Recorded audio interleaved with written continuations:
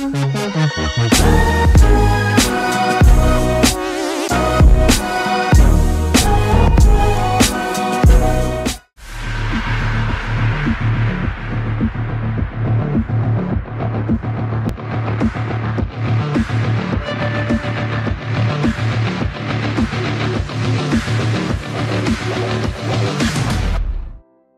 to Amazing Ameya. This is your host Ameya, and I know after 2 long years I have been in front of camera and it feels a bit awkward and emotional as well. So thanks a lot for 8.5k subscribers. I hope this support keeps me motivated always, and without wasting any more time, let's get right into the video.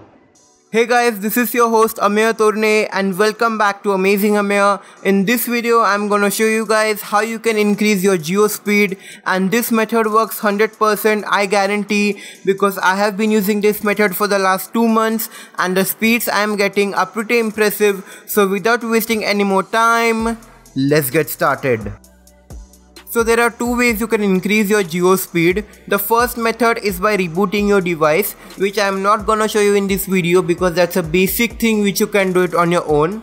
And the second method is by using an APN, which now I'm gonna show you in this video. So sit back, relax and enjoy this video. So the first thing you need to do is open the settings of your device and then go to SIM and network. Then turn on this option called as Volt, and guys, it's very important to enable this option. After enabling this option, select Geo4G, which is under SIM settings. Once you select Geo4G, you will be brought to this page, and on this page select this option called as Access Point Names. When you select Access Point Names option, you will only see one APN called as Geo4G and you won't have this another APN called as Internet. So what you need to do here is you need to create another APN by selecting this plus icon over here.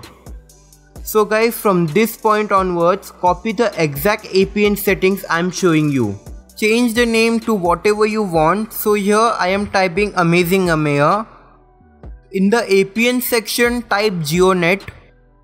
Then go to server and type in it www.google.com. Scroll down to Authentication Type and select PAP. Change the APN type by typing default. Change the APN protocol from IPv4 to IPv4/IPv6 and do the same to APN roaming protocol. Open Bearer and uncheck Unspecified and just check the LTE box and then select OK. After doing all these things, have a go through to check whether you have inserted the correct information in each of this section.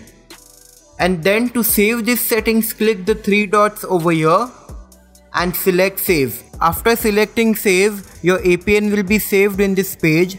So to enable the APN, simply select it, and from now on you can use this APN. So guys, now let's check the speed in the speed test. For checking the speed, I have used Ookla speed test application, which is trusted all over the world. You can use any speed test application if you want to.